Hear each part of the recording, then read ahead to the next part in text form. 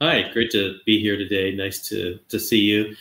The I don't know. In some ways, I've had a pretty maybe boring career. In some cases, it's been kind of interesting. But I'd say that I had the benefit of growing up in the household of an entrepreneur. My dad is an architect and started his own firm, and I got front row seats to seeing the challenges of that, as well as the upside of it as well, and obviously the downsides. It just depends on the economy and a number of other variables. But I always was interested in data and analytics.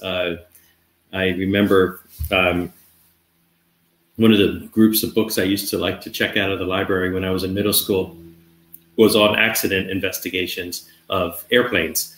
And like the NTSB traffic accident reports